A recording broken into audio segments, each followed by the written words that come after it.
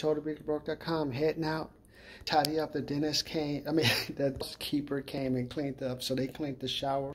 They wiped down the toilet, soaked the toilet, the sink. I had already went out and washed the mats, so the mats are clean.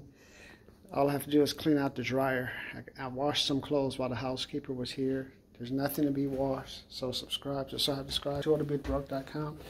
This is for you students, people who have loans, $500,000 to $500,000 to $135,000 like me.